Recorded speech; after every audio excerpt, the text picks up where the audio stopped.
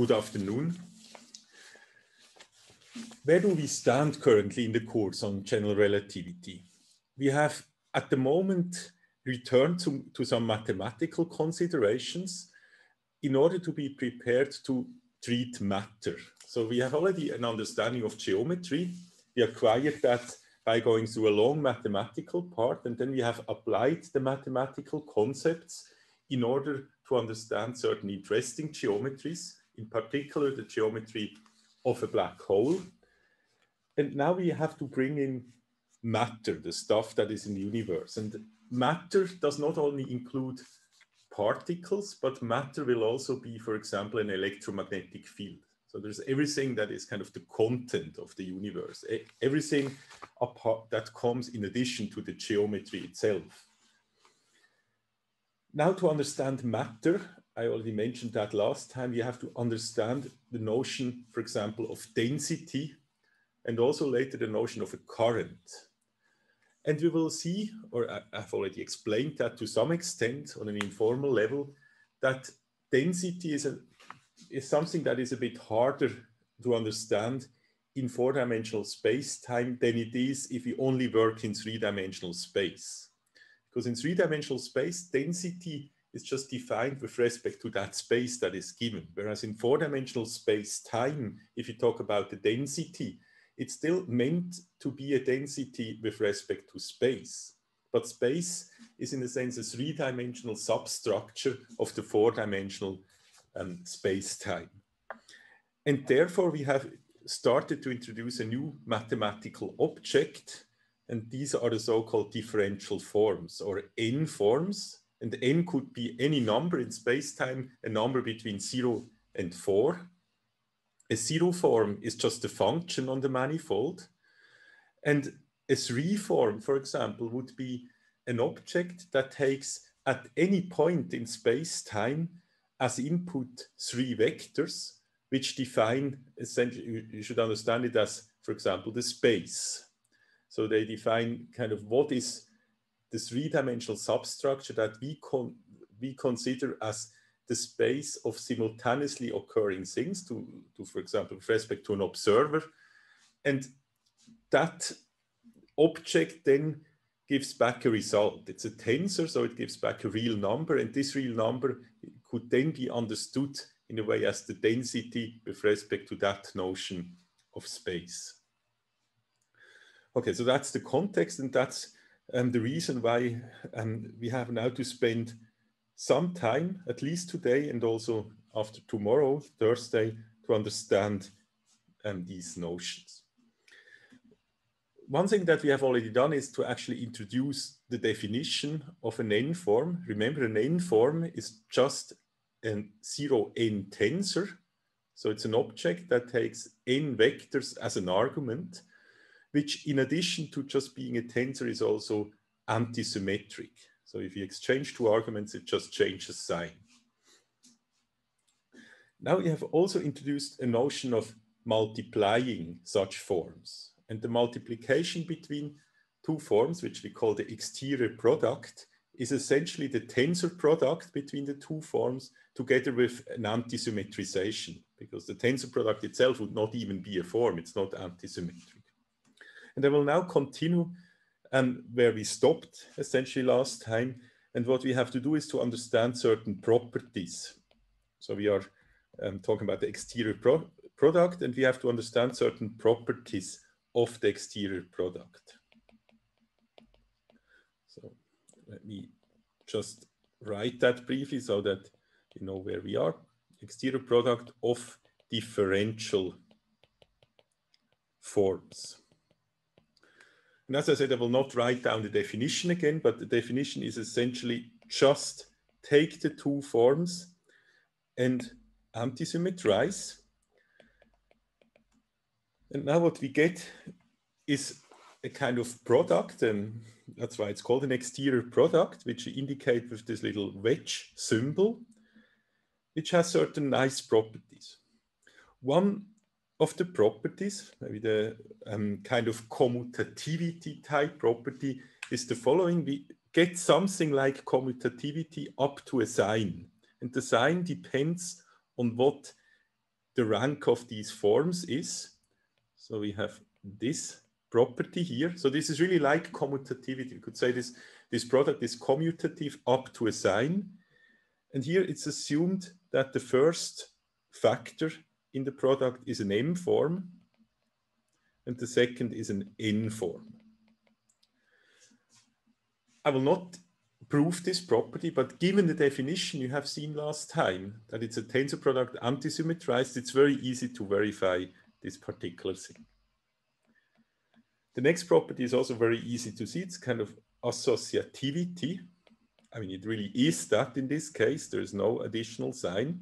So let's suppose we have 3 different forms, and then the exterior product has the property that essentially the brackets are not needed if we just have a sequence of such products. It always gives the same. And then the third property that I would like to mention is that if we take the exterior product between a 0 form, and I indicate the 0 form usually just with an F, because I already told you a 0 form is just a function. So a 0 form only depends on where it is on the manifold, and otherwise doesn't take any arguments. So maybe, okay, I just realized it's actually a bit dangerous to talk about functions. So when I say that a 0 form is just a function, then what I mean, it's only a function of the point of the manifold. So it assigns a value to any point of the manifold. Whereas generally an n form for n larger than 0, for example, a 1 form, is at any point in the manifold, not just a value, but itself a linear function that takes as input, for example, a vector or several vectors. So indeed, that's what I mean when I say it's a function. So, and in this case, it's essentially just a multiplication. So the exterior product between a function and some arbitrary n form is again an n form, which is essentially obtained by just scalar multiplication with the value of the function at any point. Okay, so that is maybe a bit a fast start, because I immediately told you about properties which I don't even prove, but they will just be useful. So think of this as we have introduced a new type of product, and we have essentially the usual rules that you know from products up to certain signs which come from the anti-symmetry that this product has. Now it may help a lot to understand this product and what it does if you look at things in a basis. So far this was rather abstract. Just that we have all these forms and we haven't talked about coordinates. But let's now kind of back up and try to understand all these things in terms of coordinates. So let me start with a 1 form. Of course, the 0 form, there it's not really interesting to introduce coordinates. It's just a value at any point of the manifold. But a 1 form is something that takes a vector at any point in the manifold. Now, a 1 form is simply just a 0-1 tensor, because the antisymmetry property is trivially true. There is nothing to exchange. There's only one argument. So a 1 form is a 0-1 tensor, and we already know that a 0-1 tensor can be written in terms of a basis, the chart-induced dual basis elements. So these are called dxi. I hope you remember what they are. And corresponding coefficients. So in other words, this tensor here, so this 0-1 tensor, can be written in terms of these coefficients times these 0-1 tensors, which incidentally can therefore also be seen as forms. So that's by itself a form, because it's again a 0-1 tensor. Now let's see what happens if, I mean, essentially we can now build up everything from 1 forms, because what the product does, I didn't write this again, but you know that if I take an M form and an N form like here, then the total thing is an N plus M form. So I get arbitrary forms by just multiplying with 1 forms. I always increase the degree of the form by 1. And that's useful. So if I, for example, let's just make this example, want to consider a 2 form, then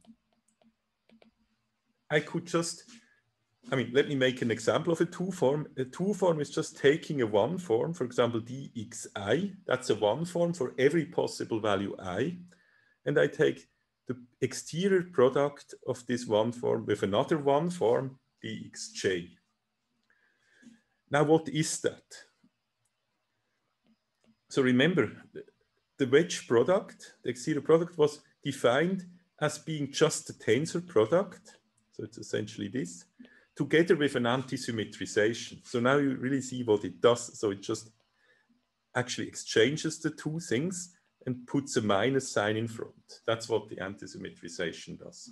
And now you see very explicitly kind of what this thing does. So if you already understand tensor products, then it's just really this thing really in this basis. And I could now continue with three forms. And so one particular example of a three form would be dx1. And of course, this would now give a lot to write if I continue like that, so I will not do that. But let me just write this. So I could have something like, okay, let's put a different index here, dxi, dxj, dxk. And then the anti-symmetrization would just mean that I have all the different combinations of how I could order these things together with the corresponding sign. So for example, the next term could be that I could be obtained by exchanging j and k, and then I have this, and then I continue, and there are in total 6 expressions like this. I will not write them down explicitly, but you probably see what the 6 permutations are. Okay, so maybe it's useful to keep that in mind. So whenever you see n forms and products, of course, you can then put the products or reduce these products to these products of one forms, and then you just have this rule that I just showed here. So in general, if you have an n form, what's a basis of the n form? So let's try to explore that. So again, we start from the fact that an n form is in particular a tensor. And we know that a tensor, a 0n tensor, takes n downstairs indices.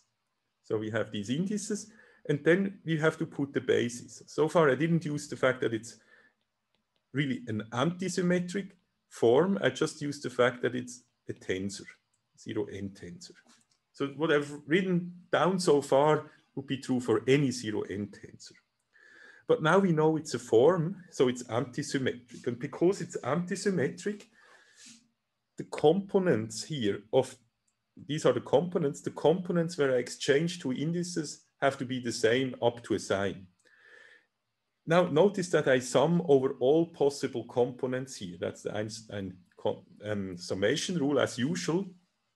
And so I get often the very same term, because once I, for example, have omega 1, 2 and so on, and then another term could be omega 2, 1, and that's the same up to a permutation. So what I could do is to say, let's just reduce the summation to the case where the first index I1 is strictly smaller than I2 and so on up to In.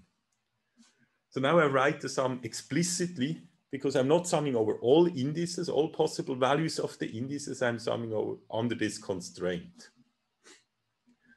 Now, by the way, it can never happen that two indices are the same. And the reason for that is simply that this would not be antisymmetric. So this expression could now be rewritten, and this rewriting is only true because there are forms in this particular way, where I have now essentially a kind of choice in the following sense. So let me, okay, maybe I'll just do that immediately. Let me just now write the exterior product instead of the tensor product. And that takes into account that I will have, of course, many more terms. So for example, if I have a particular ordering here of the I1s until In, so concrete values, let's say I have only n equal 2 and I1 is 1 and I2 is 2, then from this part here, I get all the reorderings, as we have just seen here. That's what you see on the right-hand side. So briefly turn on the laser pointer here. So you see this thing, this anti-symmetrization is now captured by this. So that's a way of writing a form in a basis. And I could now return, once I've realized that, I could return to the usual Einstein summation and say, let's no longer make this restriction, but let us nevertheless keep the exterior product on the right-hand side. But now this would not be correct, this equality that I wrote down, because now I have many more terms. Now I sum again over all terms. So I have to normalize by the number of terms that I kind of summed twice. And this is over what this is achieved by putting this factor 1 over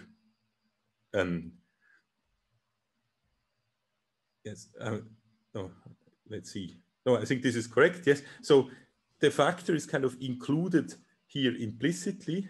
So of course, here I have all these terms. And now I have to put the factor in front to make sure that if I sum here only over those, or if I sum over all, they are only counted once in one order. So I hope it's clear. Okay, I think you just have to use this, let's say, basic knowledge about permutations to see that these equalities are correct. Okay. Yeah, maybe one thing I should point out is that there is, of course, somewhere a choice of convention. So you see, this n factorial that I have here could also be put somewhere else. I could that would be another convention. I could say, I define this thing here by putting an average over these expressions. So I could have here 1 over 6. That would be a different convention, but that is not the case. So you should always think of this exterior product as really containing all the different reorderings without the renormalization. And that's why at the end you need to put the renormalization here, because they appear here all in the different orders. And so you would have them twice. Okay, I think you can just ask questions if this is still unclear, or just look at it again in a quiet minute. I now want to focus on one particular case, and this is the case where n is equal to d. So what is n? N is the form I look at. I want to look at an n form, and d is the dimension of the manifold. So I look at a dimension whose degree, or a form whose degree is as big as the dimension of the manifold.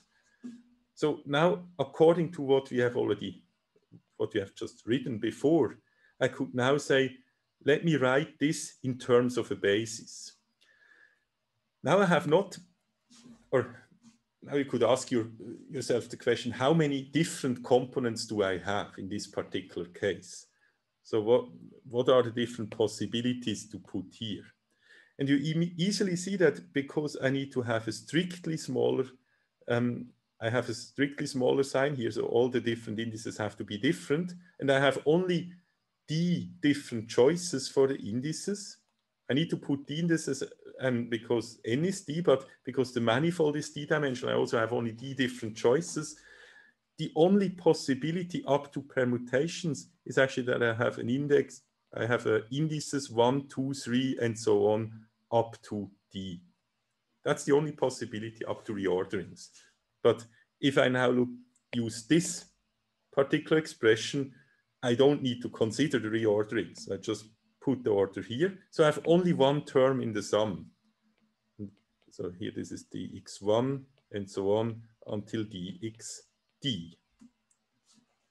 So in other words, a D form on a D-dimensional manifold is an object that has only one component. And that's kind of interesting, because you may have thought this is an enormously big object, because a tensor, usually a 0n tensor or an n tensor, the number of components is n plus n, or is d to the n plus n. But the anti-symmetrization collapses that all to one single element. By the way, the same line of thought shows that you can never have a d plus 1 form on a d-dimensional manifold. There's simply There's simply no way to put all different indices in. You have only d possibilities, but need to put in d plus 1. Okay, so in other words, what you have seen so far is d forms on a d-dimensional manifold are kind of, again, one-dimensional objects. They have only one component. So you could say this is actually the same as a scalar, because a scalar is just one number. And so this is indeed true in that sense. A d form is just characterized by one number. So at any point, so if you, let's say we apply this again to space-time, then this would mean a 4 form is something that assigns to any space-time point just a number. This number, but this number is now basis dependent, because you see this whole thing here is basis dependent. So there's still a difference to a scalar, because in the case of a scalar, the number I assign to a particular point is just the number independently of whatever basis I will ever choose, because this number has nothing to do with the tangent space. Whereas a d form is still an object that lives in the tangent space. It's actually a tensor and so on. So this is just a coefficient and therefore basis dependent. And this fact will become important later. Or maybe let me already give some physical intuition why this fact will be important. So a physical example of something that is a scalar. So let's suppose we are just talking about, again, space-time, and a scalar would be the temperature. I could assign to any point in space at any time, and therefore to any point in space-time a temperature. So everywhere is just a temperature. I could read it off. So it's as if the world had thermometers everywhere where I could read these numbers off. I mean, of course, the temperature would be defined without the thermometers, but this would be a way to actually see these numbers. I could imagine there are all these thermometers. So that's clearly a scalar. You don't need a basis. However, something like that is of the type of a density. Okay, now maybe you could even reduce just to space rather than space-time. Of course, the temperature is defined everywhere in space. Now, if I look at the density, a density is somehow not just a number, because a density depends on how I measure volume. So density is always with respect to something. For example, if I talk about a charge density, what I usually mean is how much charge is in a little space element. So I have two things that I need to consider: the charge and the size of the element that I consider. And of course, we usually normalize that. We say, okay, we look at the charge per meter to the power of 3, or we look at, let's say, the mass per volume element and so on. But the volume element, there's no basis or unit independent way to define the volume to define the volume element. And changing to another basis or to another chart, to other coordinates, means usually, or can mean, that we change our units, for example. So in that sense, something like a density cannot be a scalar. It depends on a chart, on our measures, on the way we measure things. And that will always be the difference between N or D forms. Even if they are one-dimensional, they are something that has this additional aspect like a density, which is very different from a temperature. The temperature, of course, is also, at the end, I have Celsius, but it's not depending on something that measures out space, whereas a density depends on how I measure space, and therefore chart dependent. Okay, we'll see that on a more formal level, essentially right now. So let's just look at how this whole thing transforms. So let's suppose we have two charts, and now I just use again the notation you are used to from earlier considerations. I put the tilde if something is expressed with respect to the tilde chart.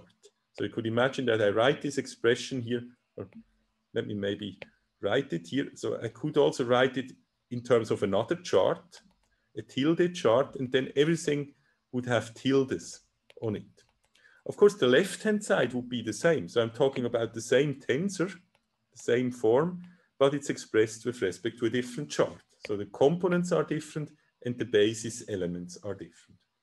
Now let's try to understand how the coefficients transform. So how can I express omega tilde 1 to d, the single component, in terms of the original omega? So actually, it's very easy to do that because we already know this is in particular a tensor or an element of a tensor, a coefficient of a tensor, and we know how coefficients of tensors transform. So we can just use that because after all, a form has to have all properties of a tensor. Now, if I forget for the moment that it's a form and therefore antisymmetric, I would just write down the transformation rule that we have learned. And I hope you recognize that again, some time ago that we introduced these things, but essentially I have to multiply with these partial derivatives, where on the top I have the old basis elements and on the bottom the new ones, the tilde ones. And you see these individual ones correspond to these indices. So I start with 1 and end with d. So the last one has a d here. And here I sum over this I1 to ID, and these I1s to ID also occur here. So that's the rule we already know. Now, the only thing we can hope to do is to somehow simplify it using the fact that the whole thing is antisymmetric. This is indeed possible. So we can say, let's just try to write it just in terms of the element where the ordering is 1, 2, 3 up to D. And of course, I can do that because I know this is all antisymmetric. The only thing that happens when I reorder things here is that I get a sign of the permutation. So I could say, instead of summing over all different combinations, I only take one and sign and sum over the different permutations separately as a permutation and put in the sign. So I can do this. And now I have to essentially keep track of the fact that this I1 that I had before would now be written as pi of 1. So the idea is really that I write I1 as pi of 1, I2 as pi of 2, and so on. And I can do that because they're all different, so they can always be written as a permutation of 1 to d. Okay. So otherwise, I just copy what I had before. So I copy this expression except for this permutation way of writing the whole thing. So we get all these terms up to dx id is now written as pi of d. And dx tilde d remains. So I didn't change anything on the bottom. So maybe just for, in case this wasn't entirely clear, the idea is really to write the tuple I1 until ID as pi of 1 and so on up to pi of d. There's always, for any possible d tuple of different indices, there's of course always a permutation. So if I sum over all permutation, I get all of those, and therefore these two expressions are the same. And here I could also have written pi of 1, pi of 2, and so on, but I don't do that because I already know they are antisymmetric. I just take this into account by this sign here. Okay, but now you see something very interesting if you remember the course on linear algebra. So first of all, I just copy the first component. There's nothing more I can do with that. It's omega 1 to d. But if you look at this expression here, the sign of a permutation times something like this, where you permute here one element of a matrix. I mean, you think of these as elements of a matrix. So each of this term could somehow be regarded as a matrix, where the row, I mean, it's actually a Jacobi matrix, where you have here one index, let's say the row, telling you which x you take the derivative of, and the other, let's say the column, tells you with respect to which x tilde you derive. And now what this means is that you somehow take all elements of this matrix and multiply all of them in all possible different orders with alternating sign. And this is really the same as just taking the determinant of the matrix that is defined by these entries. Write it like this. So that's something you should know from linear algebra, that if you interpret this as a matrix, so the matrix elements are the elements with I and j, and you take the determinant and write down the formula for determinants, you exactly find this expression. So in other words, what we have found is that indeed these coefficients here don't transform like scalars. A scalar would just transform trivially, would be basis independent. They transform in a non-trivial way, namely they get multiplied by the determinant of the Jacobi matrix. And of course, this determinant is not generally 1, so this is a non-trivial rescaling. And you see now actually that indeed if you would change scales, so let's suppose someone measures space in terms of meters and someone else in terms of inches, then what you would have here is a factor, and let's suppose otherwise you would keep all directions the same. What you would get here is a factor that each time, let's say the x is the meters and the x tilde the inches, you would get something like a factor that says how many inches is 1 meter. And actually you get n times, or d, so this factor is multiplied d times, because the determinant of a d times d matrix involves the multiplication of d such terms. So you get this factor to the power of d. So it's a bit like a volume. And that's indeed what you would expect if you transform densities from one unit system to the other. You would get a factor that is essentially the translation between the units, like meters into inches, to the power of d, the dimension of space. So here we have now a more formal statement of what I tried to tell you as a motivation, that we need anyway a quantity that transforms like that. Of course, I mean, this was not the motivation. We already know a scalar cannot be the right thing, but that this thing is the correct thing is not yet proved. We have just now shown that this particular thing transforms in a way which would indeed correspond to the way we would expect densities, for example, to transform.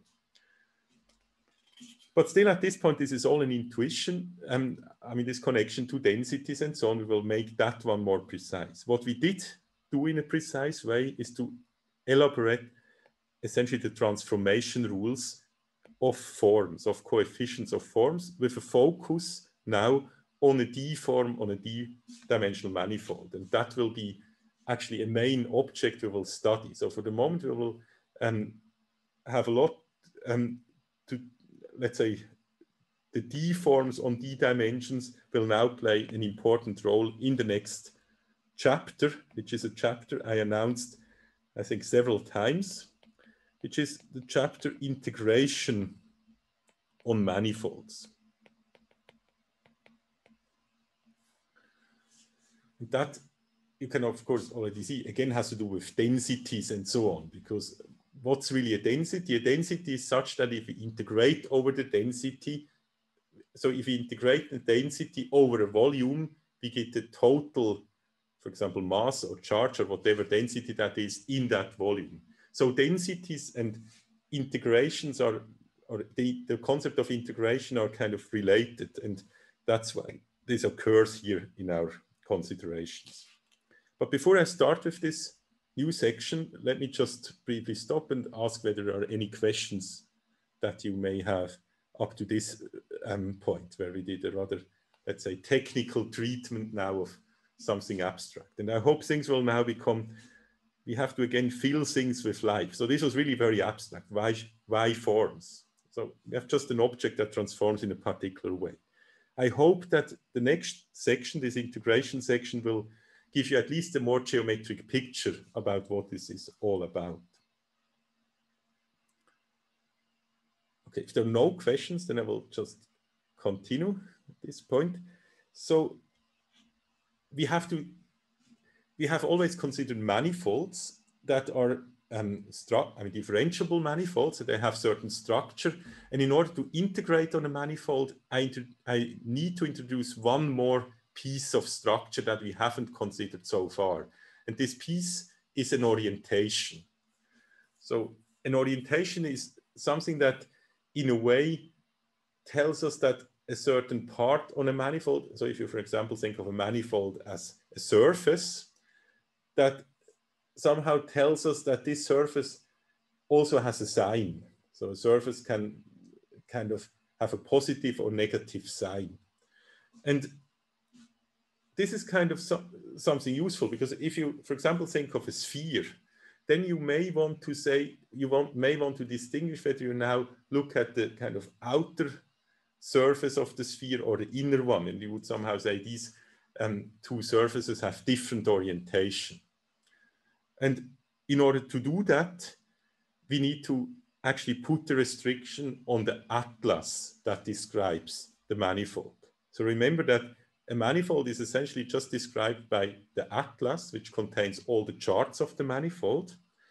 And now what we are doing is the following. We say that an orientation or an oriented manifold, or let me just call it an orientation, I think that's better. So I will now not write the usual thing. We're always talking about the manifold, M and so on. So an orientation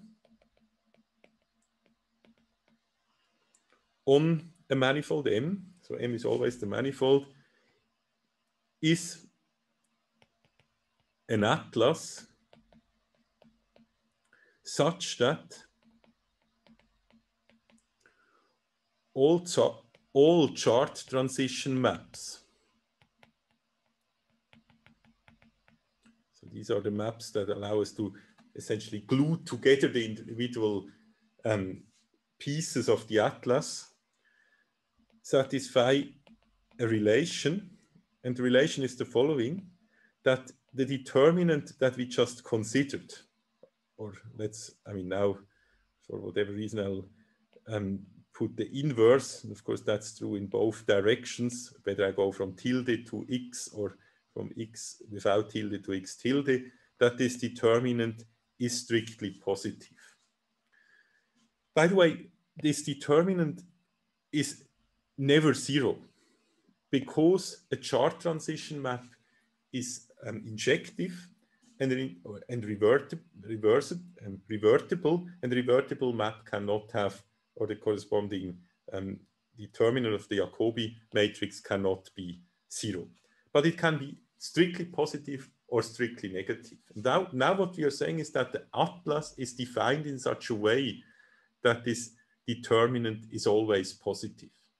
So one way to think of this would be, if you really take a real atlas of the globe, of Earth, you may in principle have a chart that is kind of mirrored, so where it would look a bit strange to us. So somehow Europe, the east of Europe, would actually then be the part that that has a beach to the Atlantic and so on. So it would be a very strange atlas. So the usual atlas that we have has this property that it has an orientation. But if you look back into the definition of manifolds, that's never required a priori. So far, an atlas could have had these mirrored charts and everything would have been fine. Now we are disallowing them. So from now on, we are kind of assuming that a manifold has this orientation. So it's kind of the usual atlas that we have that defines this orientation. Of course, we could have two different orientations, in the sense that we could have one atlas that is as we are used to, and one in which all the charts are mirrored. That would be another valid orientation. And of course, we choose one in a sense. I mean, we cannot combine them. We have to work with one atlas, because otherwise we get chart transition maps that flip this determinant. Okay, so now we really have a nice atlas, which is much closer to what we usually consider an atlas. Let's now immediately turn to the definition of an integral, which is the purpose of this whole thing. So let Ux be a chart. So from now on, of course, I assume that this chart is part of an oriented atlas of an n-dimensional oriented manifold. So an oriented manifold is a manifold for which I've defined such an orientation, such that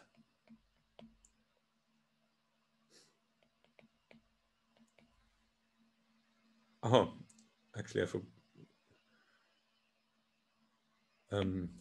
to mention one important thing, building block, and let omega be a D form.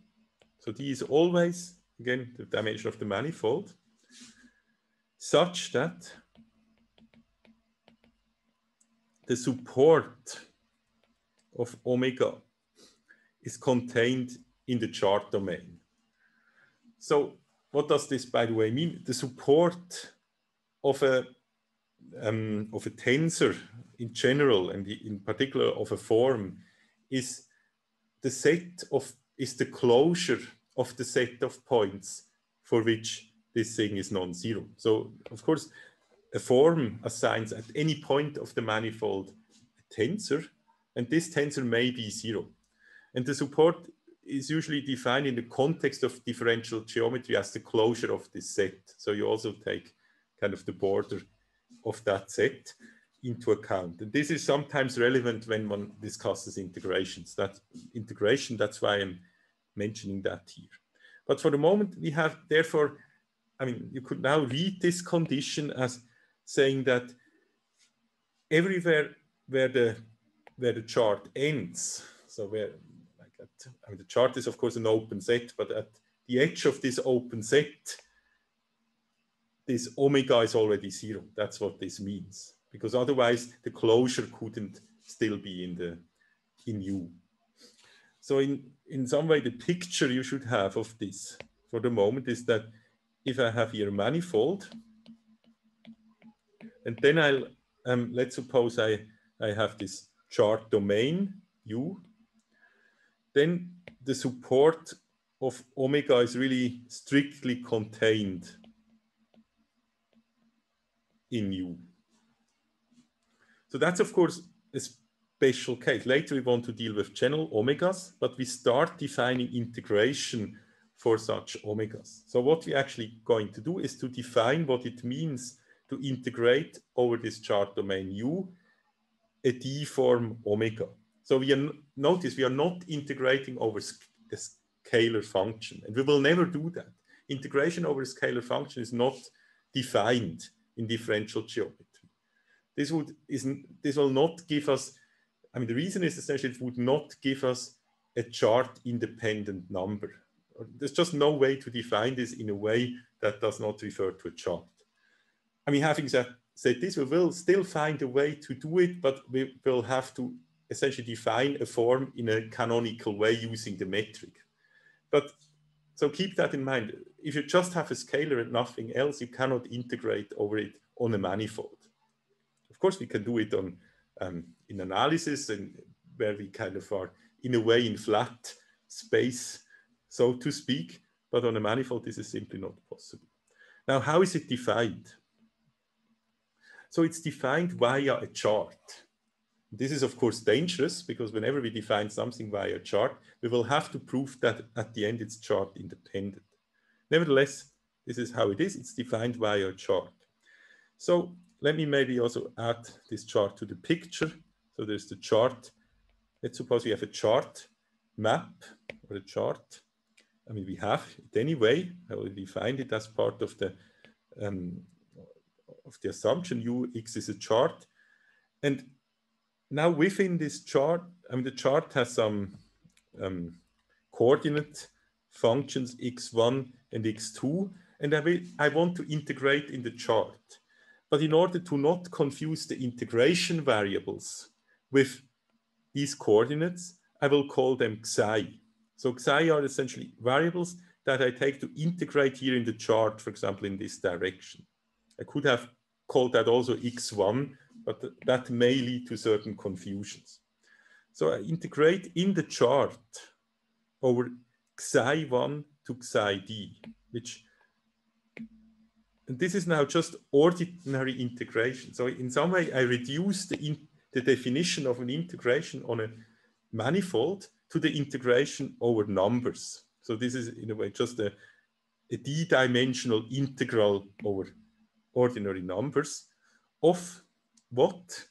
Of the coefficient function of the form evaluated at the corresponding points of the manifold, which are given by the psi. So of course, if I want to know what is the form omega at a particular point, I need to I need to take the coordinates in the chart and then transform it back into the manifold. So now I'm here, and now I can evaluate what this thing here is. So you see, it was still useful to learn about integration already before differential geometry, because otherwise the right-hand side was not defined. So in other words, I'm not defining integration from scratch. I'm just reducing it to what you already know, essentially. Now, okay, maybe to make that clear. So x of u would be something here. And so you have to have already an understanding of what it means, what the right-hand side means. That's what I just assume. So I assume that you know that if you have d variables and the domain given on this d rd, then you know how to integrate. So integration over rd is here the basis of the definition. So indeed, what the definition says is essentially just do what you would normally do if you were asked to integrate, and use the coefficient function of the form, and you will get something useful. Now, after the break, I think it's time for the break, we will have to prove several things. Actually, we'll prove two important things. One is we will prove that this definition is chart independent. If I wrote down the definition of another chart map, x tilde or u x tilde, it gives the same numerical value. So that's at the end a numerical value, because the integration gives a numerical value. The second thing we will show is how this whole thing matches to the intuition. And the intuition will essentially be that it really corresponds to somehow figuring out what's contained in the little volume in space. And that's, of course, what integration should do. So the let's say, physical or geometrical meaning of integration is that it sums up everything that is contained in a certain volume. In this case, maybe U or some subs, or the whole manifold, if you like, if you integrate over the entire manifold. Before we make the break, I just want to finish the definition, because this is still not a satisfactory definition, because the definition still manifestly depends also on the choice of the chart domain, on U. So you may ask, what if you want to integrate over something bigger, maybe over the whole manifold? And so we also define this. So integration over n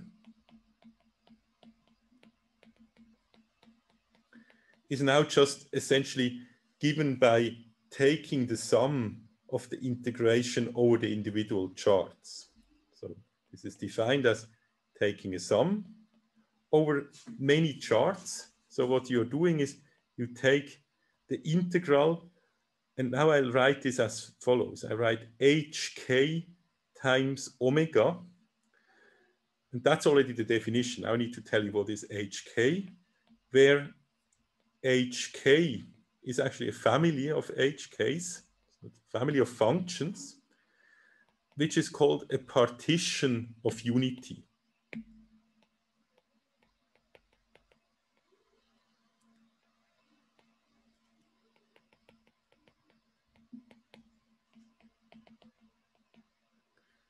So what it means is that if I sum over the different hk's, so hk's are all functions, then I get the identity function, or the function that always equals 1.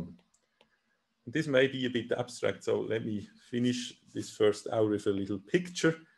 If I draw now everything one-dimensionally, so let's suppose our manifold was one-dimensional, it's just this line, then a good partition of unity would be the following. So this direction is kind of the manifold, which is one-dimensional, or it could be more dimensional, but I draw it one-dimensional, and this would be kind of hk.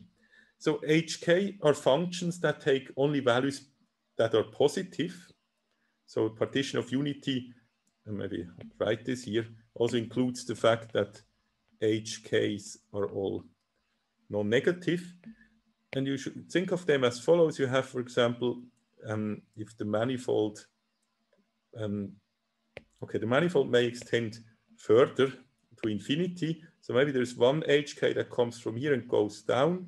So this is maybe h, let's say 7. And then there is another h8, which raises here and goes like that. It would be h8. And then there's maybe a next one, h9.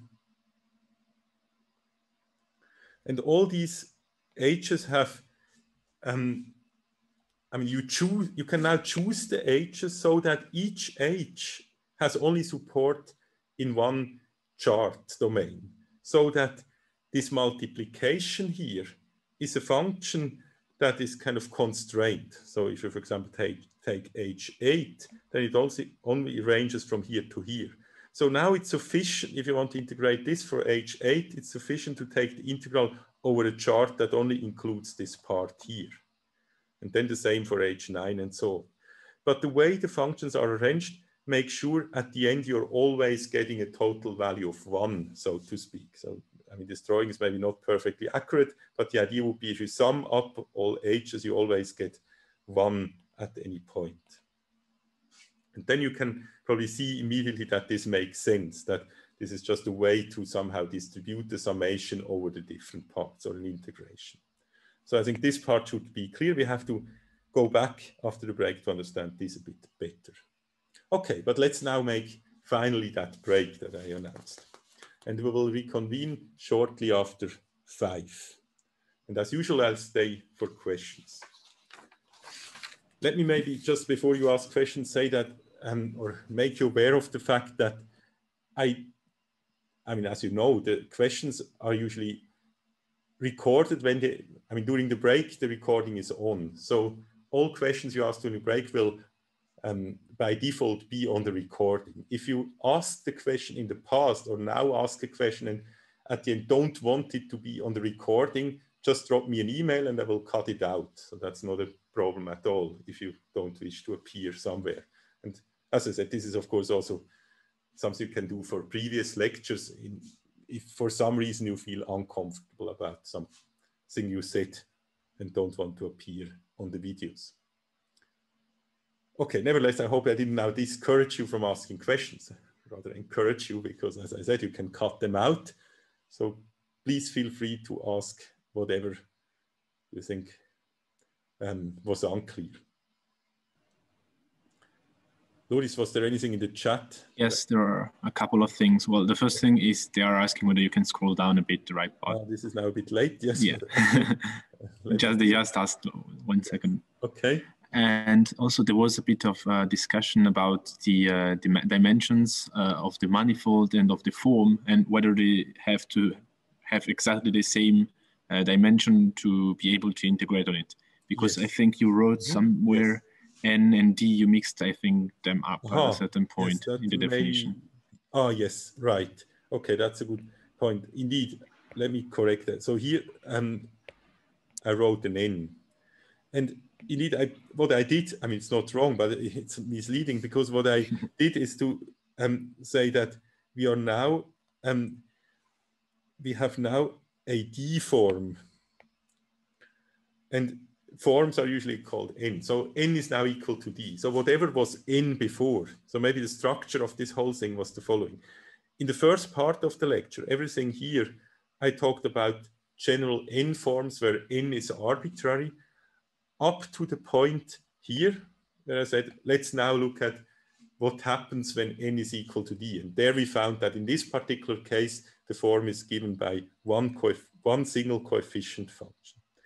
Now, when I started talking about the integration on manifolds, I was indeed also assuming that we have a form whose degree N is equal to D. So we have only a D form so far. Now, we will, of course, you may want to integrate over a lower dimensional manifold, and we certainly want to do that. So for example, when we have space-time, we may want to integrate only over space and not over time. So for that, what we will do, and that's the topic of after the break, we will introduce the notion of a submanifold. So a priori, the integration is actually really only defined for manifolds that have the same dimension as the form over which I integrate.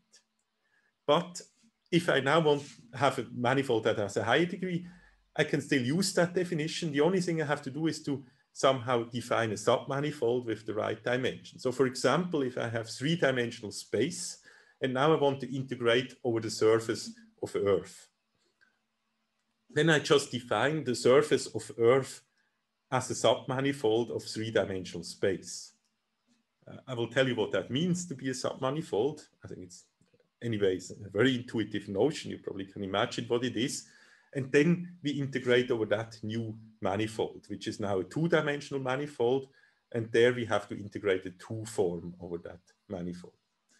So in that sense, the answer is yes and no. So formally, it's indeed restricted to D forms on D-dimensional manifolds. But for applications, we by the notion of submanifolds, we can go to arbitrary other dimensions, lower dimensions of forms.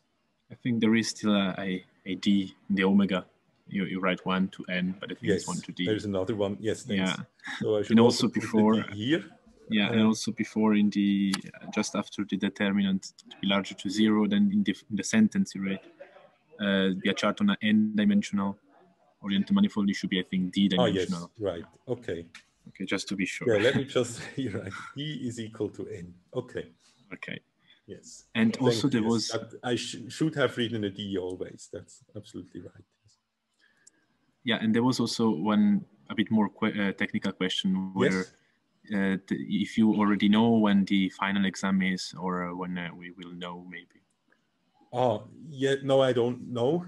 Currently, the examination office is working on an exam schedule, and usually they have a very hard optimization problem to solve, in particular now in COVID times, because there is a lack of examination rooms, large enough rooms.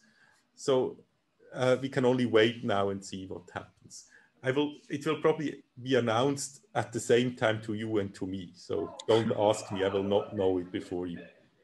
Yeah, they were saying that probably by the end of this week we should know, but I think those are just, you're doing a written exam, right? Yes, it's going to be a written exam, yes. So actually, I don't know how this works for people from the University of Basel, but the agreement so far, at least with the University of Zurich, is that the exam will also there be written. For ETH, it's anyway a written exam. The mode has been changed 2 years, actually 1 year ago. 2 years ago, it was still oral. And I think this was, no longer sustainable because I had to take 250 oral exams, which was a bit too much. So it's now written. And I hope that it will nevertheless keep its kind of partially conceptual nature. So I did receive various emails from some of you regarding the format of the exam. So what I'll try to do is to have some questions which are kind of the type of calculations. For example, you now just did maybe a calculation in the exercises about the time it takes an infalling particle to reach the singularity. And this is a calculation you should be able to do. So this may be an exam question. Similarly, there could also be an exam question of a more conceptual nature, for example, asking about, let's say, taking the topic of now, what would be the problem if we integrated over a scalar rather than a form, or more in physics type question, for example, about all these, let's say, different perspectives of observers on objects infalling to a black hole. What would qualitatively Bob perceive when he looks at Alice falling into a black hole? We discussed that, and there may be some conceptual questions about that, and so on. but it will be a mix. So it certainly, I mean, maybe I should therefore really encourage you to solve the exercises. Yes, so that's about that question. Are there other questions? No other questions for the moment. No. I think it's already, again, time to start anyway. By the way, I didn't forget, there was a question last time at the very end where someone asked me about a calculation we did in the last lecture, which was, I think, not entirely correct, which was, I mean, this is the lecture of the that's actually the wrong file. I think the lecture of the 17th of November. I made a calculation where I showed you just the order of magnitude, how much time it takes until you reach the singularity. And we wanted to determine that this takes a finite amount of time. So this result is correct, but to actually reach it, there is another difficulty that one has here to, I mean, I integrated here over dr, and the metric I used was the metric that was defined with respect to dx, or this was another measure we introduced. And I would also have to make sure that the relation between dr and dx doesn't run into does not diverge.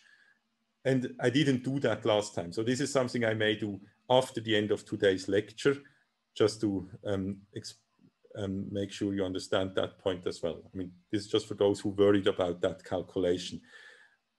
If you didn't, I think you can just look at the exercises anyway, and there this calculation is done in full detail. So there's no need to stay to the end or to stay for that part. But I discussed that because this question came up last time and I couldn't immediately answer it last time. Okay. So what we did now is to define integration. And as I said, we have to prove two different things. One is to understand the intuition behind it, to understand that it's related to how much stuff is in volume. And the other thing is to make sure it's basis independent. Okay. So how do we show that something is basis independent? That's actually the usual trick. We just essentially calculate. We write it down in another basis and check whether we get the same result. So, in other words, what we do now is to kind of show chart independence.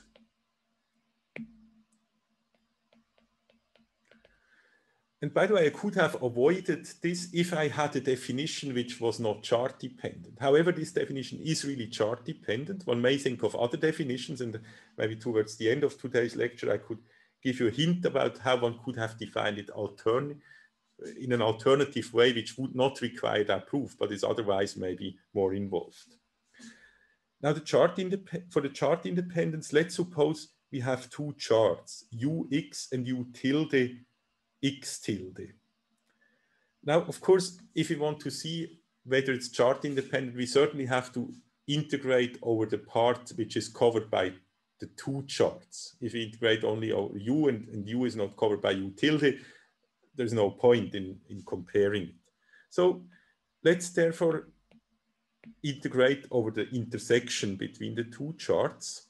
And if it's valid there, then we are, of course, happy, because then we know that whenever a function is defined in a domain that is covered by the two charts, then we get the same result from our integration.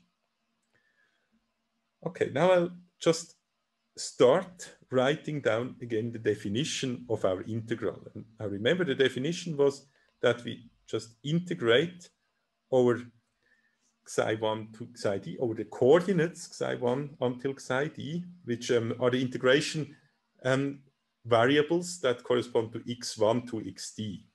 And what do we integrate? Again, it's just the actual component of the form that we integrate, of omega, with respect to that chart. So that thing could have a tilde. Now it doesn't, because I start writing it down in the original chart, the one without tilde. So, okay, I didn't do anything so far. I just copied the definition again. Now what I'm doing is something you again know from analysis of multiple variables. And this is the rule which tells you what happens if you just change integration variables. Of course, that's related to changing the chart, but now we are now already in kind of multivariable analysis. So this integration is defined even if you don't know anything about the manifold. It's an integral over certain variables of a function which depends in a certain way on these variables. And now I can change variables. And of course, I will change to the variables that correspond to the other chart. So I want to integrate instead over d psi tilde 1 until d psi tilde d. Now I still integrate the same function. So as I said, this is now not a chart. I haven't yet done the chart transformation. I'm just saying I still express the component of the non-tilde chart as a function, however, of the new integration variables. So I just use the rules for changing variables. So I express everything in terms of psi tilde 1 until psi tilde d. I think the point I want to stress is that this is something you already know. I'm not now already using what we did before, so I'm not trying to cheat in some way. So, but what you know from analysis, if you change variables, is that you have to multiply with the determinant of the Jacobi matrix. So we get indeed, I mean, okay, maybe if I write it in terms of variables, I could have written xi there, but yeah, let me write it in terms of xi, because then it's really clear that this is just about these integration variables. So I express the xi i's in terms of the xi tilde i's, and if I do that, then I need this Jacobi matrix here, or the determinant of it. And actually, it's the absolute value of the determinant. So just to make sure you remember, so this is just analysis. I don't know which here, but maybe analysis 2 or 3 or so. Let me go on the safe side. I'm not sure you had analysis 3, but something like that, some analysis course. Now, this determinant is essentially the same as writing dxi, because I just renamed the variable from x to xi to make sure you can distinguish between the integration variables and the chart map. So you see, this is a chart map. It really takes variables and maps it, or the inverse maps it back to the manifold, whereas these xi's are the integration variables. But I could have written it also in that way. Of course, still with an absolute value. Now we are almost done, because we have already done quite some work in the first hour. What we did in the first hour is to find out that, look here on the right-hand side, that the omega tilde is given by omega times exactly that very same determinant. So what is written here up to the absolute value, what is written, okay, sorry, what is written here times this is indeed just omega tilde. Now I don't need to worry about the absolute value, because we had an orientation. And remember, we defined an orientation to be a chart or an atlas, so that the chart transition maps have a positive determinant. So I can just drop the absolute value. And then indeed, if I drop it, I can safely write that this is now equal to, so the integration variables don't change at all. They are still tilde, but now I just have omega tilde 1 to d. And that's, of course, the expression. I mean, now I need still to check where it's evaluated. It's evaluated at x to the -1 of wherever I am in these coordinates, xd. And that's, of course, the very same expression as the one we used for the definition, as you can see here. So indeed, we are chart independent. So we were lucky in that sense, and can now really understand the left-hand side of the definition, or the whole definition of an integration over manifolds, as something that is defined in a way that does not depend on our choices of charts. So it has at least a chance to have a physical meaning. Otherwise, it wouldn't even have a chance. I mean, it's not clear that everything I can define that is chart independent is physically relevant, but the other direction is certainly true. It cannot be that something is physically relevant if it depends on a chart. Then it can only be relevant maybe with respect to me as, let's say, a relative thing, but it cannot have an absolute physical meaning. So remember, maybe just again, this is a bit abstract, but if I ask about something like what happens with, what are tidal forces? So tidal forces are kind of the forces I would really feel because they kind of push on me, or an object would actually be squeezed.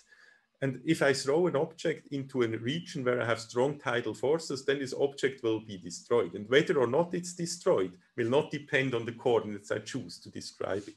So that's a physical thing. So therefore, we know tidal forces are something physical. And maybe if you have solved the exercises, you also have seen that tidal forces are essentially the thing that comes from the curvature, from the geodesic deviation. And so this curvature is therefore a chart-independent thing. The components not, but at the end, the curvature itself is a chart-independent thing. Okay. Now let's do the second thing that I announced. Let's try to understand what this integration really does. What is its geometric meaning?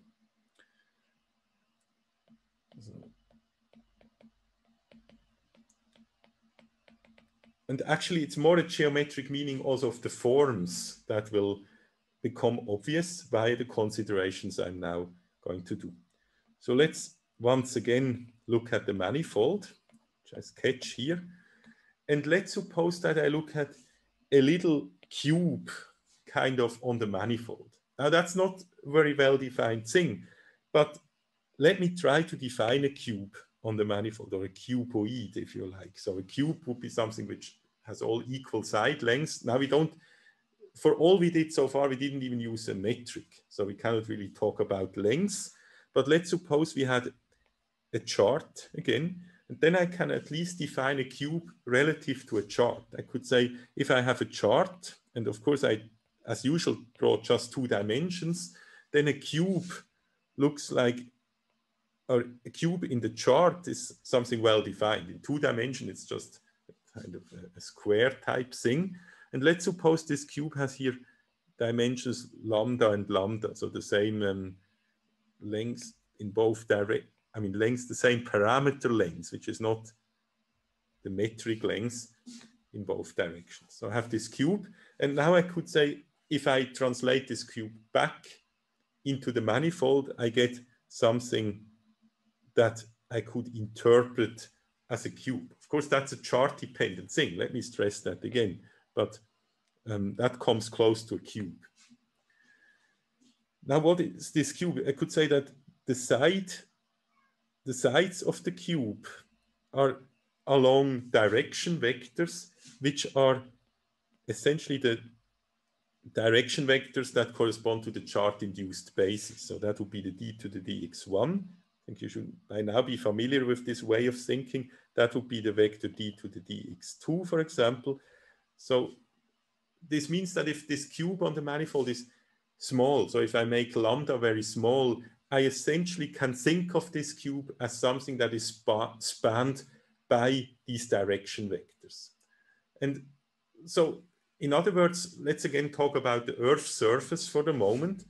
There, of course, approximately, I'm so small that the Earth is essentially flat for me. So then I could that cube that I would define, for example, here in that room, by just fixing a coordinate system and taking then the direction vectors into the coordinate directions, would really look like an actual cube on this small region. But precisely I would define it on the chart where it's indeed a perfect cube.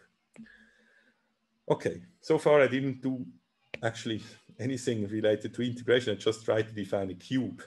So let's now call that a cube. And this cube could, I mean, somehow still depends on lambda, on how large I make this. So let's assume that this is all included in this name cube. So I just call this orange thing the cube for simplicity. Now let's take an integral over that cube of some form. So let's suppose we have a d form, omega. This is an object we can integrate over, and we now integrate over this cube. So what does it mean? Now, because it's a cube, the integration variables are all ranging from 0 to lambda. That's what this cube helps me. That's actually the reason why I consider the cube, so that I can write this integral in this particular way. Otherwise, I just put in the definition of an integral that we had so far. So we have x to the minus 1. So I'm always copying over and over the same definition, essentially, of the integration that you probably now also know almost by heart. Now let's suppose that lambda is small. So I'll just put this here in. And now by small, I don't mean related to curvature or anything. Let's suppose it's small, so small that if I change, as long as I'm in this region, the value of omega doesn't change much. Let's suppose it's always almost the same value of omega. So omega is something that within that cube is approximately constant. Let's furthermore just call the point here at which the cube starts, or at which one corner of the cube lies, as the point P. And if I do that, then I could say, okay, this coefficient function omega 1 to d is just constant over the cube. So I just put in the value it has at the point P, rather than the precise value it has at any location within the cube. So I keep the integration here. The only thing I change is that I evaluate this coefficient just at the point P. This is of course not perfectly true, but keep in mind we keep lambda small. But now it's extremely easy to evaluate this integral. It's an integral over a constant. And this is just an integral in normal analysis. That's no longer on a manifold. We're already on this other part of the definition. So this integral is just lambda to the d. It's an integral over this cube times, of course, this constant that I have here, which is omega at p. Now let's try to remember what a coefficient of a tensor means. A coefficient of a tensor actually means that I take the tensor and put in basis vectors, d to the dx1, and so on, until d to the dxd. So that you should remember, that this thing is really how I get the coefficient of a tensor. And I have to evaluate that just at the point P. So now remember what I said at the beginning. A tensor, and in particular form, is something that is defined at every point. So here I specify the point, but then at every point it takes as input also d different vectors, if it's a d form. And now if I choose the vectors as the basis vectors, it gives me exactly this. That's why I put these vectors in. Excuse me, could you scroll a bit down the right part? Yes, sure. Okay. Now let me just, by linearity, I could also put the lambda again into the expression and say that this is actually just lambda times d to the dx1 until lambda d to the d xd. That's, I used here the multilinearity of the whole thing. Okay, so now what did I do so far? What I did is I said that if we integrate over a little cube, then what we get is an expression approximately, if this cube is sufficiently small, as something that doesn't involve an integral any longer. It's just the form evaluated for the vectors. And what are these vectors? These vectors are exactly the vectors here that define the cube, which were in this particular case the basis vectors of the chart-induced basis. But of course, this expression that I got here, this thing and that, the only place where the basis here is relevant are in the definition of the cube and here. So of course I can always, if you give me another cube, I can just define the coordinates in such a way that the cube is the one defined by the coordinate lines. So this equality that we just proved could be written more generally, and that's actually not, I mean, hard. And this is really just this idea that I could first define the cube and then make the coordinates depending on the cube, that if I have an integration over a cube, which is, let me now put that just informally like that. Let's suppose I have d different vectors, v1, v1 and so on until vd. So that's what I mean by that. It's just the cube spanned by these vectors in that sense that I described above. So we have to assume these vectors are sufficiently small so that the cube is really approximately a real cube, if you want to think of it as a cube. Then what this expression tells me that to this approximation, so as to tell, maybe write in which when there, so this holds for the cube being small compared to the changes of omega, then it's true that it gives you the same as if I would put these vectors here, because these are exactly the vectors defining the cube. So I just put the vectors here, v1 until vd. And now you really see what a form actually means. So a form is, as I mentioned several times, is an object that takes as input vectors. Now, what does it mean? What does the value mean that you receive as an answer from the tensor or from the form? As I said, you should always think of these objects as actually you query them. So you query them with these vectors, it gives an answer. And the answer is essentially the integration over a cube of that defined by these vectors in some way. So in that sense, the integration is just a way to somehow extract the information that is infinitesimal. So this is kind of infinitesimal information. This holds for very small cubes. I mean, we derived it in the limit where the cube is very small.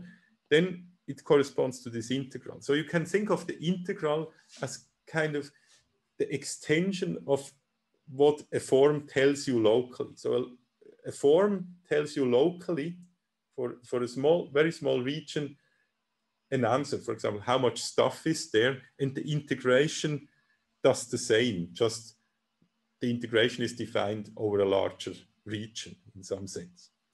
So integrations and forms are in that sense very closely related. That's what this equality says. A form is essentially telling you something about the content of a volume, and the integral is of course also telling you something about the content of a volume. Okay, now this is still quite abstract, and I hope that in what follows we can make this now, or bring this closer to things that you have already seen. For example, in electrodynamics, where you're probably familiar with integration over, for example, surfaces or little volumes and so on. And I will now tell you something that will make this relation hopefully quite obvious. But to do that, we first need to look at so-called submanifolds. So we for example, want to see what it means that we have a two-dimensional surface in three-dimensional space. So let me do that. Okay, that's a little section on submanifolds. And I'll just make two little definitions. An embedding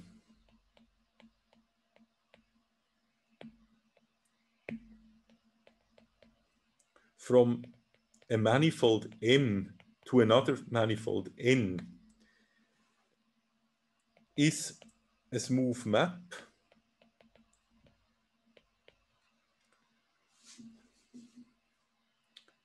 okay, maybe let me give it a name. Let's call this embedding phi.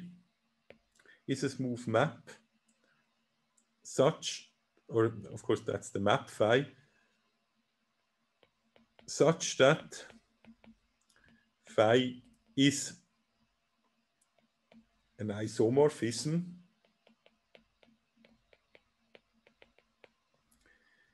between M and its image phi of M. Okay, so this definition is best understood by drawing a little picture. So we have a manifold N, and in this case on the right hand side I will not draw the chart. Instead I will draw another manifold. Let's suppose we have a higher dimensional manifold. So I'll draw it maybe, okay, yeah, it's now harder to draw. Let me just draw a little cube as a, let's say, indicator for a higher dimensional manifold. Now, the embedding phi takes this, let's suppose the left is a two-dimensional one, the right a three-dimensional one. It kind of creates an image in the three-dimensional one, and this image will of course be two-dimensional. So it may look like this. Let me try to draw this. It's somehow like a surface that is lies in this cube. Okay, drawing is not very beautiful, but I hope you can see the idea. There is a two-dimensional surface in the cube. And that's, if you now look at the definition, so phi is indeed a mapping. It has to be smooth, so differentiable and so on. And it's an isomorphism from M to the image. So the green thing is now the image. That's phi of M, of N. And it's isomorphism, that it is an isomorphism means that it's in particular revertible. So any point here in the image has an origin here in the manifold. So this is a way to define surfaces. For example, in three-dimensional space, I get the two-dimensional Earth surface. Now, another definition is the following. And this is a bit, let's say, yeah, a strange definition in a certain sense, because so far you have to remember that a manifold always consisted or was essentially an open thing. So a manifold is something that is topologically open. Now we want to have manifolds that have boundaries. So for example, we want to say that we just take a manifold and put the plane that bounds it. So we, for example, we split space into two halves. Then strictly speaking, according to the previous definitions, this is no longer a manifold because this cut is not open. It's kind of a, I mean, I could take the cut out, but if I want to keep the cut as part of the manifold, then it's topologically no longer open. But we need that. So now we define this. So we said that a manifold is said to have a boundary, and the strange thing, it's actually strictly speaking not really a manifold. So I need to, if I was really rigorous, would need to return to our original definitions and say that actually we defined something new. We defined so far manifolds which are open, and now we define manifolds with boundaries. But of course, this really means the same as saying we could have thought from the beginning as we could have defined manifolds keeping this thing, leaving this open, and now say we distinguish between those that have boundaries or not. And I would like to go along that route and say that if you assume manifolds to be something general, we say that such a manifold has a boundary if it is locally homeomorphic. So homeomorphic, remember, means that the topology is the same to the half space. So far a manifold was just homeomorphic to the full space, and now we are looking at Rn minus y minus. So this is essentially the space defined by coordinates xi1 until xin, which are part of Rn.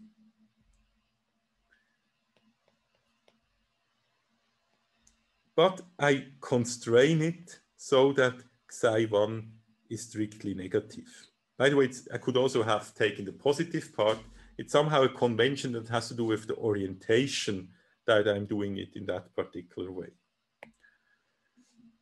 And okay, so essentially it just means that if I take a chart, so I have the manifold, so the manifold really ends now somewhere. And if I now take a chart, so let's say this is the chart domain, then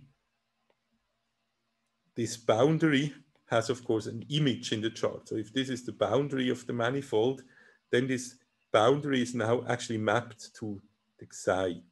And only now, because of this convention, only the negative part is kind of part of the manifold.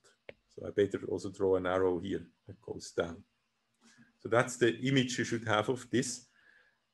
And the next definition is maybe more a terminology, and then we are done with definitions. The boundary, which I call del M,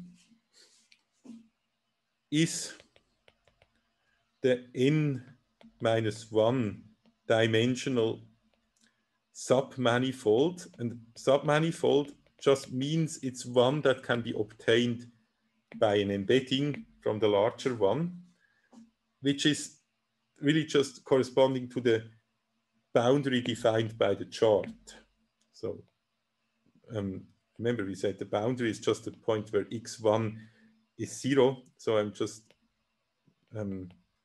requiring this. So if I take the chart map and look at the first coordinate, then this is 0, which is exactly this orange part. So that would be del M. So let me put that into the picture. So it's a bit cumbersome to do these definitions, but that's what they are. And I think at the end they are intuitive. It's just not very elegant in some sense to go here to the charts, but at the end it serves the purpose. We have now manifolds with a boundary.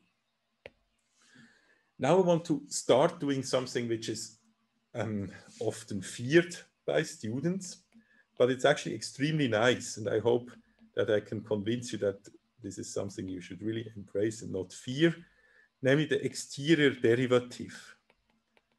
And those who took the course electrodynamics last semester that I taught should already be familiar with that notion, but I will not assume you are. I will just give essentially an introduction into that.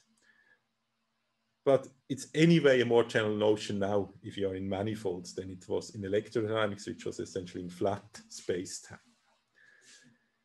So what is an exterior derivative? So let's suppose we have an n-1 form, omega, little omega this time, and on a n-dimensional manifold. So now, before that, and this was a question that was asked in the break, and when we integrated the dimension of the manifold was always d, and the form was d. Now this will no longer be the case. Now we look at an n-dimensional manifold, which could itself be a submanifold of a d-dimensional one, and we look at an n-1 form. which is again a different degree. So can we integrate such an n-1 form omega on an n-dimensional manifold? Of course not, because we only defined what it means to integrate an n form on an n-dimensional or a d form on a d-dimensional manifold. However, the boundary of a manifold, so let's suppose we take U should be a kind of a chart. Okay, I'll not write this. You know, U is always a chart of the manifold.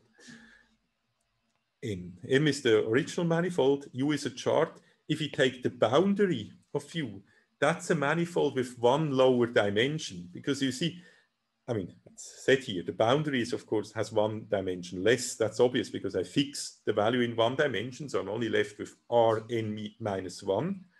So the boundary is also an n-1 dimensional manifold, so I can integrate over the boundary, which is a new manifold. That's why everything works. I now say that the boundary is again a manifold, so I can safely integrate an n-1 form over the boundary, which is itself n-1 dimension. Now this is kind of this, I call it desiderata. So we want something which will be very useful. Namely, we want to say that if we need to integrate over the boundary of something, this is usually messy. It's kind of difficult to integrate over a boundary, maybe. I mean, that could be one motivation. Let's try to see whether we can somehow express an integral over the boundary as an integral over its volume. And actually, that's something you're very familiar with. If you think of Gauss's theorem, then it tells you that if you integrate something over a boundary of a volume, then it's equivalent to integrating the divergence of this. So if you're integrating a vector field over the boundary of a volume, this is equivalent to integrating the divergence of this vector field over the whole volume, rather than only the boundary. And in some sense, what we want here is the same. We want to say there should be an object, which I call d omega, over which I could integrate, but over the volume and get the same value. So just to make here the things clear. So this is, as I said, this is n-1 form. And this is, of course, n-1 dimensional. So everything is okay here on the left-hand side. U is n-dimensional. It's just a chart of the original manifold. So this thing has to be an n form. Otherwise, it doesn't make sense. So that's what we want somehow to define it. That's the idea of so that will be the exterior derivative. And so in other words, you could think of the exterior derivative of something that takes such an object over which you can integrate over, for example, a surface, and turns it into another object over which you can integrate as a volume and get the same result. Now, why is this even called a derivative? And actually, to understand that, the best way to do this is just to think of this expression that I just wrote down in the maybe simplest possible way, or version, which is the one where n is equal to 1. So let's try to do that. So let's just see what happens if we put n equal to 1. So now we have an integration over a zero form, and the zero form, so let f be a function. So I told you before that I always call zero forms f because they're just functions. So if I integrate over, okay, maybe I'll first draw something, because otherwise it will not help much to do this. So let me, yes. Excuse me, could you scroll down on the right? Yes, of course, yes. And then there was also a question. Yes, please. So, well, let me. So there is this question about you defined the embedding as an isomorphism, and they were a bit confused about the thing. Yeah, because we did not define these isomorphisms on manifolds, and also the fact that, yeah, they were thinking might be diffeomorphism. Otherwise, we don't have the the injective yes. part. Did I say isomorph? Okay. Yeah, I'm sorry. I think this was just a mistake. I should have been diffeomorphism. Thanks a lot for noticing this.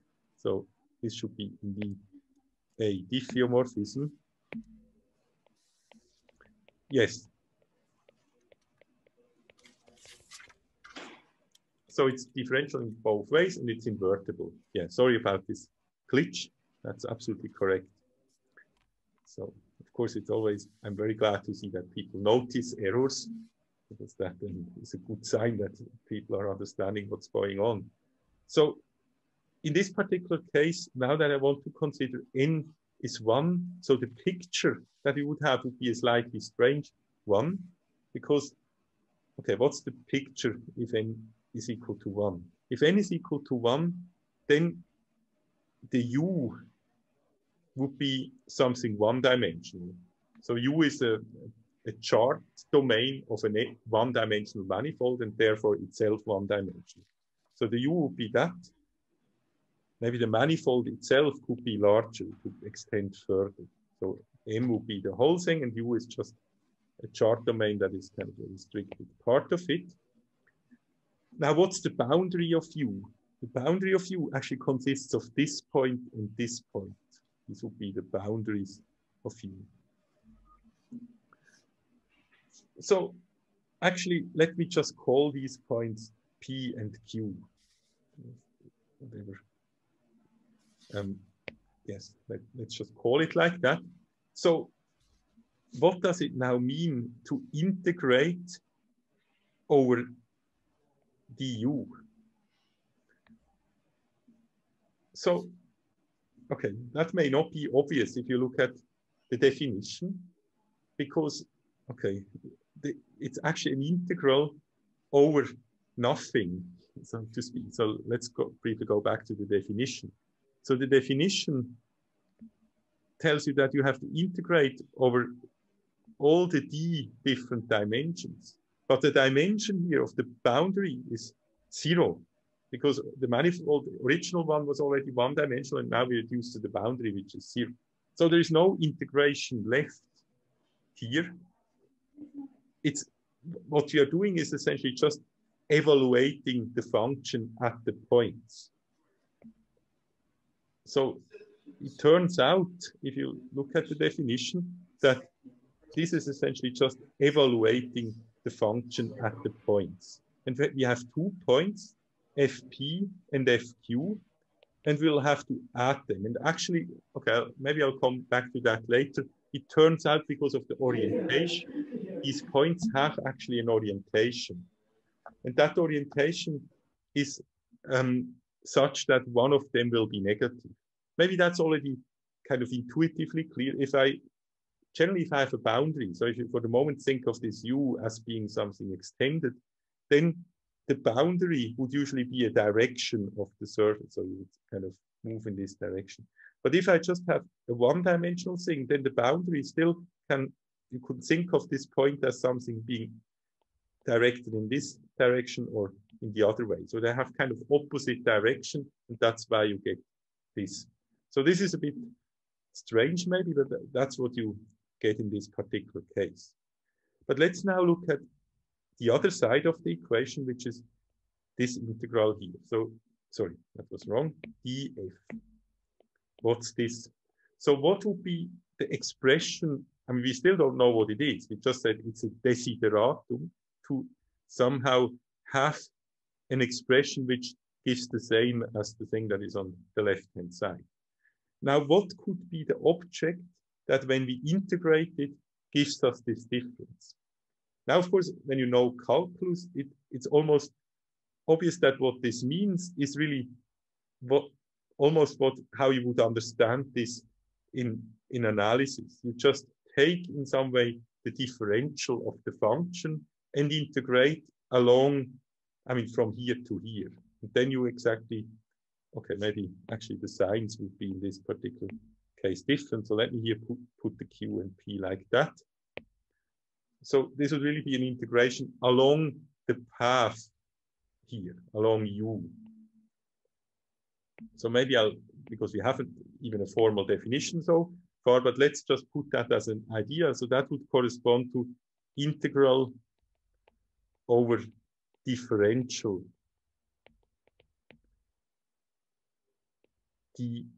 of the differential of the function f.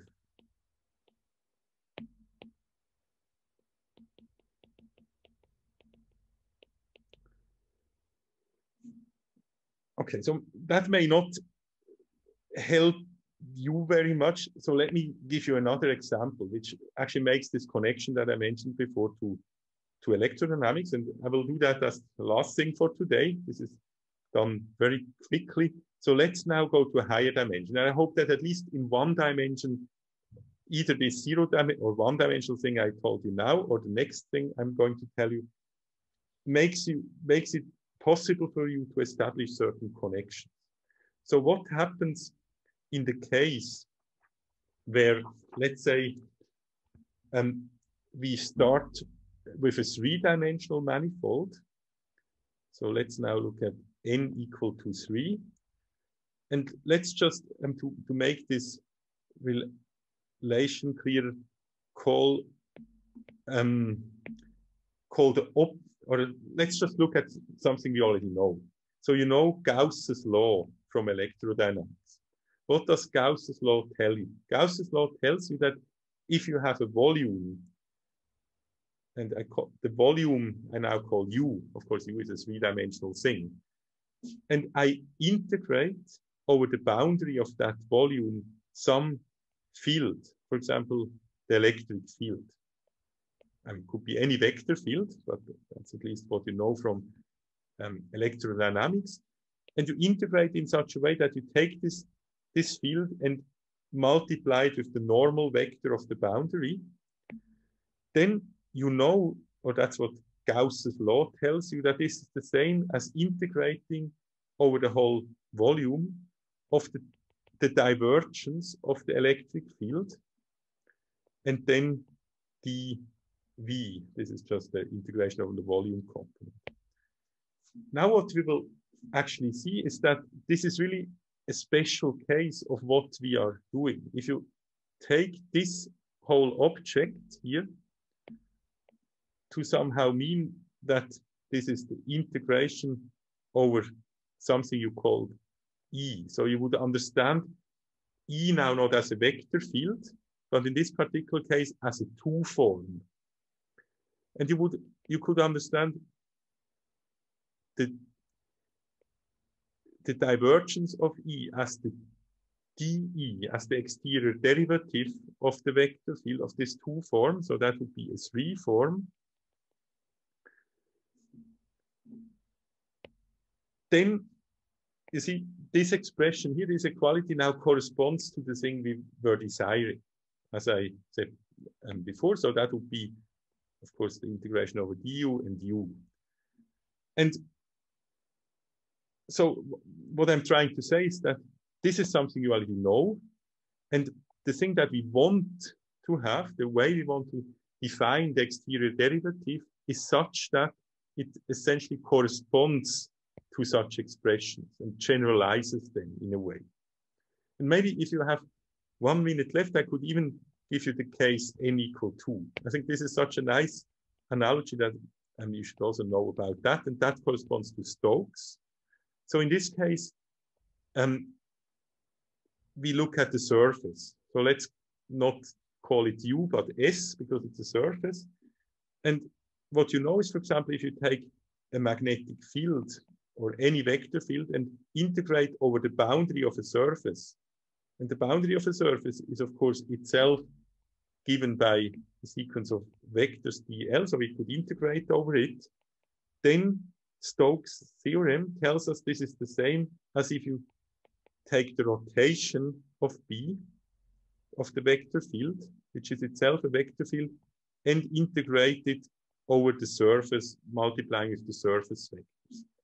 Again, this will be a special case of what we are defining, in the sense that the vector field B would be understood as a one form, not a two form, and the right-hand side here, the dB would be a two form. So you see, actually the electric field here has a different role, is a different object in this generalized view than the magnetic field. So in three-dimensional electrodynamics, you would just think they are the same. Usually say these are just vectors, three-dimensional vectors. But if you look at things in this particular way, then you could say, oh no, this is actually a two-form. And a two-form in three-dimensional space has three components, three different components. You can easily verify that. Whereas the B field corresponds to one form if you want to integrate it over that, and D of a three form corresponds to the divergence, whereas D of a two form corresponds to the rotation. Okay, so this was all kind of a motivation. So at this point, you cannot verify, I just should make this clear, you cannot verify that these are the same things.